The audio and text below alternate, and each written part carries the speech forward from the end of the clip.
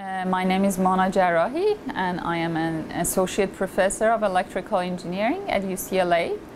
I'm the director of terahertz electronics lab, and in my group we work on various terahertz devices like sources, detectors, modulators, spectrometers, and also we are exploring different kinds of applications of terahertz waves for imaging, sensing, and spectroscopy. Terahertz is a part of the electromagnetic spectrum that is between microwave and optical frequency ranges. A lot of molecules have very unique spectral signatures at terahertz frequencies, and that allows us to identify different chemicals from remote distances. Also, a lot of optically opaque materials are more transparent to terahertz frequencies, and that allows us to access environments that are visually inaccessible to us. Also, terahertz wave energy is much less than X-rays or even optical waves, and as a result they're non-ionizing, non-destructive, and as a result they can be used for different medical imaging applications. As a result of all these unique specifications, terahertz waves have potential applications for industrial quality control, chemical sensing, biomedical diagnosis, different space applications, and we are very excited about all these potential applications. The focus in my research has been mostly on developing more efficient terahertz optoelectronic device components. So in my group, as a major part of my research, we were working on a specific kind of metallic nanostructures that we embed them in semiconductors. And when we shine them with laser light, we can get a much more efficient generation of terahertz waves and detection of terahertz waves. So, for example, if you use this kind of source and detector in an imaging or spectroscopy system, you can get more than 1,000 times sensitivity.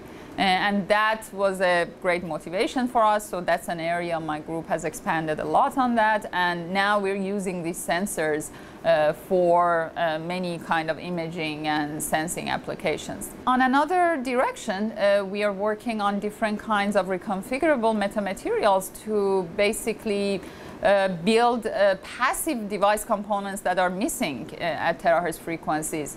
Working in optics or microwave regime, one can take for granted a lot of different filter options, modulator options, switches that you have available, attenuators, but these are not very trivial at terahertz frequencies. So we have worked on various types of metamaterials that we can electrically manipulate its spectral and spatial properties at terahertz frequencies, and we have shown very interesting results in unprecedented waves for changing the direction of terahertz waves, which is very important for remote sensing, or modulating the intensity of terahertz waves over broad bandwidth, which is very important for imaging and sensing. Terahertz has been before used for tomography for detecting cancerous tumors, but because sensors were very large, it was limited to scanners which were operating out of the body. But now we're working on miniaturizing these sources and detectors such that they can fit in endoscopy and bronchoscopy probes, so we are extending the potential application to a different domain to do in vivo imaging inside body.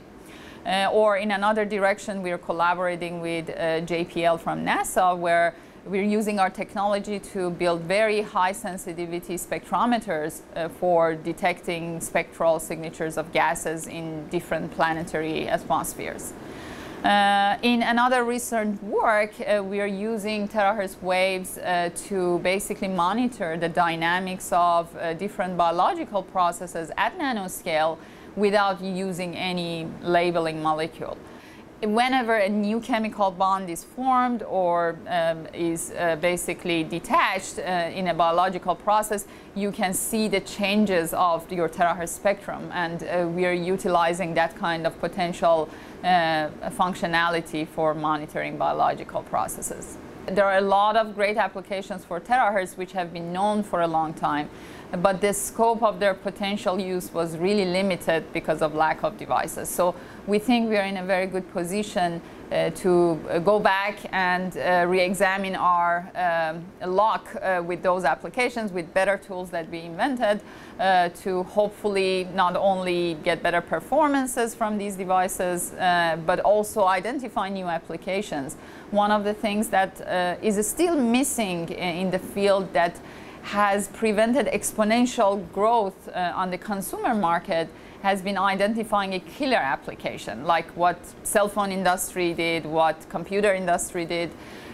We are really looking for that kind of killer application that can bring a big flow of funding and resources and experts to the field.